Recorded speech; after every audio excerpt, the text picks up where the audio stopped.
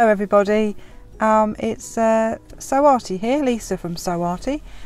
Pleased to meet everybody. Hello to new subscribers and hello to old subscribers. Welcome back. I'm so pleased you keep watching my channel. Today I'm doing Snowman with Encaustic Art, and it's dead easy actually, but you just have to develop the skill.